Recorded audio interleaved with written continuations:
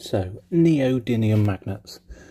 Now you might be wondering why I'm talking about neodymium magnets on a Mk2 Golf video. So, sump plug. Now, I am putting a magnetised sump plug on the Golf. The reason being is it's a brand new engine. Engines require bedding in period.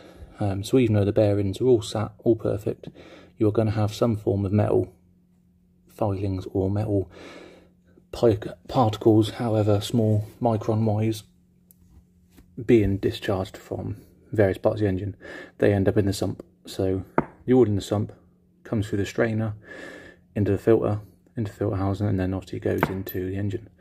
What I don't want is any bits of metal getting anywhere else other than stuck to this. So neodymium is because that's the strongest domestic magnet you can buy on the market, especially when it's attached to a shiny sump plug. So how strong is a neodymium magnet? Well, that's pretty strong. So what else can it lift? It can lift one of those easy enough. Is it strong enough to lift up a 13mm spanner? Yep. Okay.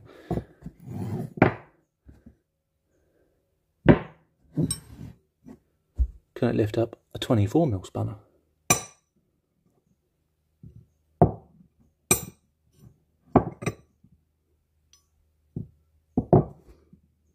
Bit more. There we go. So that's a big heavy spanner. So what I'm going to do is I'm going to make some metal filings in a little tub with some clear oil, and then I'm going to stick this in the middle and film what it does, so you can see the actual effect of one of these sat in the sump. So let's get on with that. Right, so there we have some iron filings. Just use a metal file and a bit of metal. So not a mass nut in there, but mimicking that this is a sump and that's the engine, that would be quite bad, but for the process of demonstration, now let's get some oil in there. So that's our mimicked oil, aka vegetable oil. So what we'll do is mimic what the engine's doing running in. So you're running an engine in, 1,000 miles, blah blah blah, drop the oil.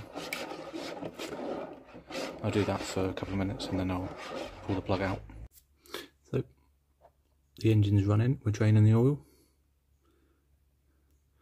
Hopefully that will zoom in. There we go. See all the metal filings now stuck to our magnet.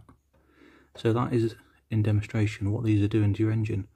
All those bits of bearing material are now stuck to our magnet. I'll take a picture of that just so you can see it better, but there we go. That's the principle of how these works.